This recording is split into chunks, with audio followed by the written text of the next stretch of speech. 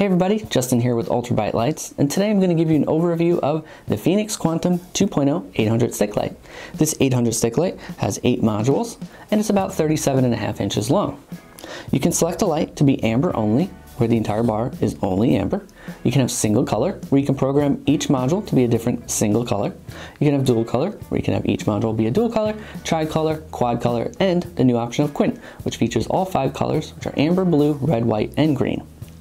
The light has a 10-foot wiring harness that's included, and it has 10 modes that can be individually set to do different functions, such as flashing, takedown, arrow functions, and much more. We'll get into that in the software in just a little bit. To program the bar, it includes a USB plug, which you would plug into a computer and program all the functions using the free downloaded software from Feniex. For mounting, you have the option of mounting from the rear. Included is a hex bolt. Remove the end cap that doesn't have the wires coming out of it. That's usually the easiest one. It slides your bolts into the channel on the back of the light. Then, sold separately, we have brackets such as a headliner bracket, an L bracket, a swivel bracket, or if you don't want to mount the light from the rear, you can utilize the end cap mounting bracket that connects here. Now let's jump into the Quantum software and I'll show you our demo Quantum 600 stick light, which functions just like the 800, and I'll show you the features and functions that are available. So here I have my Quantum 600 demo bar. I've plugged it in with the USB plug into my computer, and I've applied power to the power and ground on the harness there. So let's jump into the Quantum software here. So as you can see, I've unlocked quad level, and if I wanted to unlock Quint, I would simply hit this button and follow the prompts. To configure the bar, I'm going to head over to here. So now that I have the option for quad, it wants to know which combination of quad I want, because again, there's 5 colors available, so I can set all of these 5 combinations, or one of these 5 combinations, to each of these modules. So I can select those to be red, blue, amber, and white, and this one can have red, blue, amber, and green. And I could click across, and then for this last one, I'll switch it back to red, blue, amber, and white. Then next.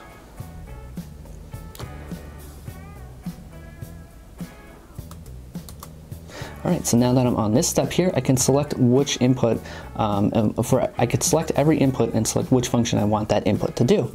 So again, I only have 10 inputs because that's what comes with the bar. If I wanted to use all 28 of these inputs, I would need a converter. So for option 1, I can set that to be something like a tail light, a cruise light, flashing, direction, turn signal, brake light, flood and alley, cutoff, pattern changer. So let me show you the different patterns that would be available. So if it was a flashing light, you would have the option for all the flash patterns that are available. If it's something like tail light, it's going to remove your option for a pattern because it's a tail light. There is no flash pattern available. And then for each, you can also select the brightness.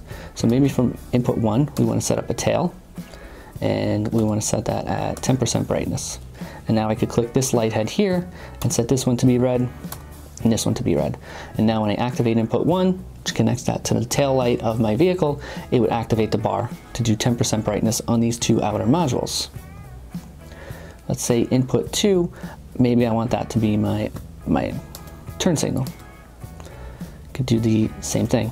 Turn signal, it removes the option for flash pattern because it's a turn signal, and maybe I want that one at 10% brightness also, and maybe I want to do the 2 inner ones to be my turn signal, which would be kind of weird, but we can do that if we wanted. That's the flexibility of the Quantum stick. So let's set up one. So let me change my input to 3, and let's set up a flashing pattern, and I'll show you how it looks. So for flashing, we'll do cluster, and we're going to do 100% brightness. Now I'm going to select each module, and I can now again, because it's quad, I can select if I want one color. I can select 2 colors, I could select 3, or I could select all 4. So for this, I'll set all 4, and then on these outer ones, I can uncheck those. Also, I wanted to point out, because I set these 2 inner ones, or these 4 inner ones, to have the option for green. As I click through, it removes the option for green, and then when I click to the outside one, it adds the option for white. Okay. So that's only available because I have a quad bar and I selected the inner modules to have that color combination. Okay. And we'll leave that one as blue. Alright, so now I'm just going to hit program. It'll take a few seconds. It's going to program the bar for me.